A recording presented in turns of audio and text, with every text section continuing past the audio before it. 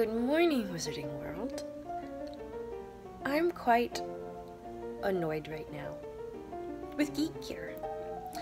And yeah, part of it is technically my own fault for not reading things properly 6 months ago when I bought my first subscription box. But a lot more has gone on than just that. So in March, I bought a 6-month subscription to Geek Gear's Wizardry box, which was wonderful. I very much enjoyed it. So that was March, April, May, June, July, and August. Geek Gear's subscriptions automatically renew at the end of your current one, which, my fault, I was not aware of that.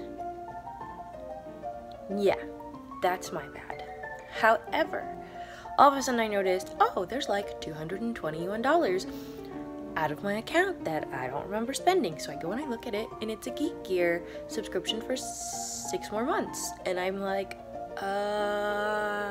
okay. I decided that I wasn't gonna do more subscription boxes because there's just a lot going on in my life right now, and I don't need all these things, and I don't need to spend this money. I need to renew my Universal Annual Pass this month. It's what I do for myself for my birthday every year. So I need to do that.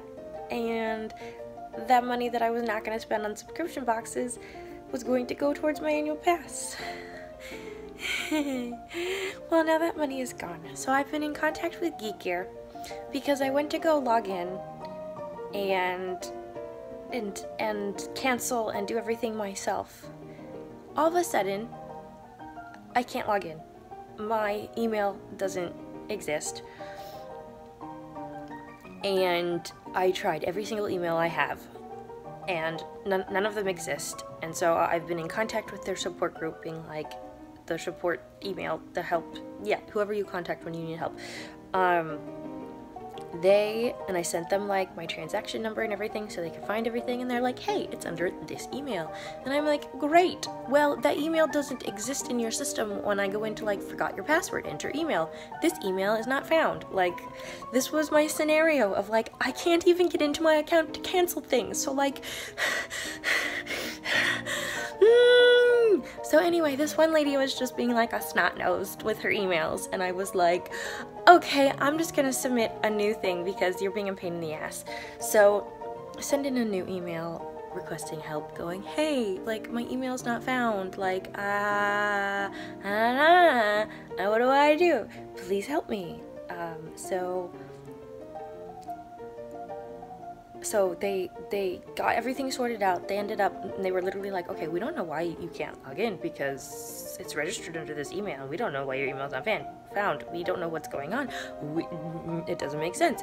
So the kind gentleman went ahead and canceled my subscriptions, but also clarified of like, hey, you know, it's policy. I'm so sorry that this is disappointing, but like, you've technically already paid for your 6-month subscription for the next one. So like, you're getting it, and you can't really cancel it. So, y'all get 6 more months of Geek Gear, and I'm going to suffer because I'm gonna be struggling to pay my bills this month now.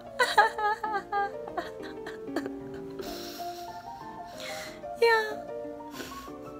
It's fine. It's my own freaking fault. Yeah. So,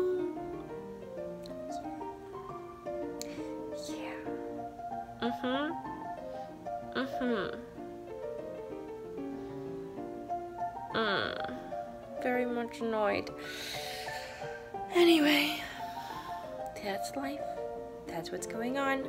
Be aware of what you're doing when you sign up for things.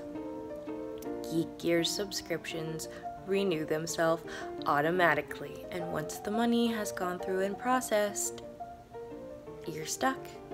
You're getting them. No refunds. Just be aware. So my next subscription is now canceled, but I will be getting 6 more boxes. Okay, just wanted to let you all know. Be aware of what you're doing. Be aware of Geek Gear's policies. Besides that, they're really great. I'm just annoyed right now. Have a great day, guys. Thanks for watching. Please subscribe. Bye.